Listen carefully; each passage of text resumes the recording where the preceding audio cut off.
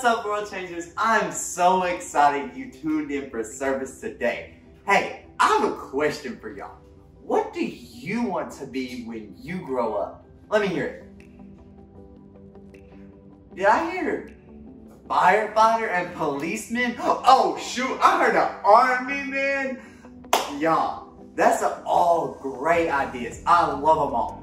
Hey, but you know, none of us really actually knows what we're gonna be when we grow up. You know, but we do know that God will use us in a big way, in a huge way. We may not know it right now, but we know that He'll use us in a big way. Today, I'm gonna be telling the story of Esther. Has any of y'all heard of Esther? Hello, can I help tell the story? Take a seat, take a seat. That was scary. He looks just like me. Okay, he can help us today. We are going to be telling the story of Esther. So Esther and her family, you know, they were not the most popular people in the kingdom. You know, the father wasn't the king, and you know, they weren't the most important people there. So Esther, she was Jewish, and in that time, her family was sent to a land named Persia. They were taken captive and taken there, and actually her parents died. But her cousin named Malachi raised her, took care of her. He raised her like his own daughter. He taught her scripture and the things of her Jewish family and her Jewish heritage, all that stuff. Mordecai taught her all this stuff. One day, a man named Xerxes, y'all, that's a crazy name. A man named Xerxes became king. He had a temper. I think that's enough.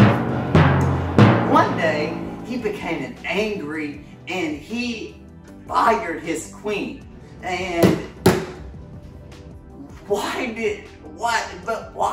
Because she didn't show up to Ifiesta Loco. Hey, y'all don't know that. That's Spanish, y'all. It's to a crazy party. So they had a contest to find out this new queen. And Esther won the contest. Mordecai told Esther to not tell anyone that she was Jewish. Esther was not the only new person in the kingdom. There was actually a man named Haman. Now, Haman, he also got promoted just to the second in command. So here was Xerxes, and here was Haman. Haman was number 2. You know, Haman, though, he was a bully. Have you ever had a bully be mean to you? Have you ever been the bully? Oh, all right. Hey, but he was the bully, and he wanted people to bow down to him. I don't know about y'all, but I'm not trying to bow down to anybody. But one person did not. His name was Mordecai. You know, Mordecai, the one who raised Esther. Yeah, that was Mordecai. He said, I ain't finna bow down to you. So Haman was very mad. He sent and wanted to kill all the Jews, all the Jewish people in the town. Unfortunately, King Xerxes agreed to it and sent messengers to get the word out. Kill the Jews, kill the Jews. You know, Mordecai heard the news and he asked Esther, hey Esther, you know, since you're the queen, can you like talk to the king and ask him to save us? Save your people? Esther knew she would risk her life if she approached the king without permission. Mordecai knew Esther was the queen for a reason. He sent her a letter talking and saying that she was meant to be the queen just for that time, that God had ordained her to be the queen just for that time. So Esther knew Mordecai was right. So all the Jewish people prayed and fasted for 3 days. After that, she entered King Xerxes' throne room, and the king was actually happy to see her. Because she prayed, because she fasted, the king was happy to see her. she told the king about Haman's evil decree, and the king was furious. And actually, later that night, Haman died. King Xerxes created a new order that would save all the Jewish people. Y'all, that's crazy. She went from not being important to being a queen to almost dying but not dying. Y'all, that's crazy. But that brings me to my bottom line. God created you for a purpose. It may not be a thought or fire. It may not be what you're thinking right now, but God created you for a purpose, and we can trust Him that it is a big purpose and that God will use you in a big way in your life. Let's pray. Lord, we thank you for this day. God, we thank you for everything you've done for us. We thank you that you created us with purpose, God. We thank you that we can walk in our purpose every day. God, you have a purpose for us right now. God, you have a purpose for us in the future. God, we love you, and in your name we pray. Amen. I can do anything better than you. Better than you. Better than you. Better than you. Better than you. Anything better.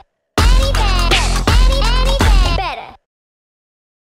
Yo, what's up, world changers? It's Pastor Daniel and Miss Mads here. We are getting ready to play a game called Copycat. That's right, we're gonna play Copycat. Here's how you play this game. This game is so simple that you can play this at home with your family. Yeah, my family, we did it and it was tons of fun. We had a great super laugh. easy. Yeah. All you need is some paper, a couple sheets of paper, however many rounds you want to play. Depends on how many you're gonna get. We got 4 pieces of paper, 2 for each person, because we are going to be playing 2 rounds. And it's simple. So basically, Miss Madison is going to draw something on my back, and I have to copycat it onto my piece of paper that is on the wall.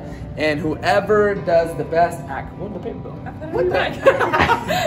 whoever does the best at copycatting what the other person drew on their back is the winner. It's super simple. That's easy. I'm gonna win. And yeah. No. Girls are gonna rule.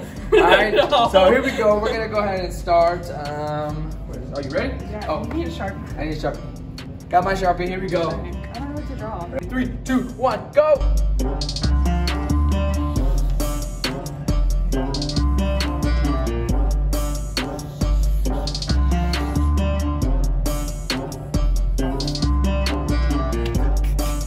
I can't.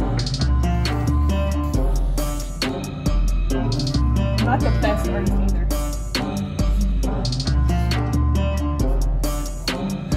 You know what I'm drawing.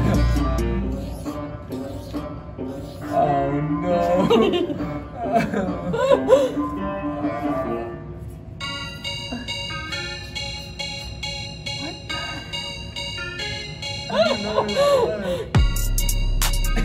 That's it. Now we're done? Yeah. Boys are gonna win. No. There you go. There you go. 3, 2, 1.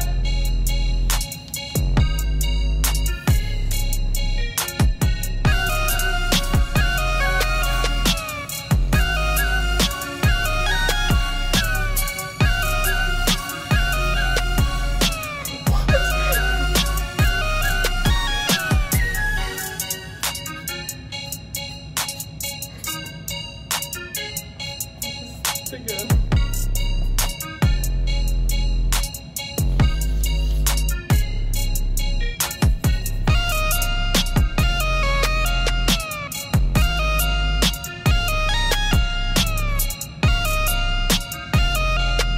I didn't even feel that. Yeah.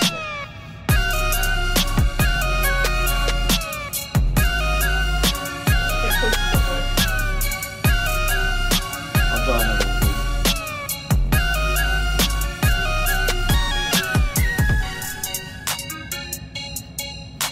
And that's literally what I thought you did. You thought what I did? Yeah, that. Which I know is not what you drew. Alright, that's it. That's all. Oh man. So here's the copycat. Orange was my drawing. So these are the copycat ones, and these are the ones on the backs, all right? So Ms. Madge drew a beautiful butterfly, and I drew a butterfly that looks like it's pooping, I guess, or something. It has an antenna on its butt. Now I drew a tree, which Ms. Madison also drew a tree, and I drew some bad branches, but she drew grass. And so I think it's pretty obvious that the boys won by a little bit, but we won! Play that boys chant! Boys rule pizza. Boys rule pizza muscle. Boys rule air guitar.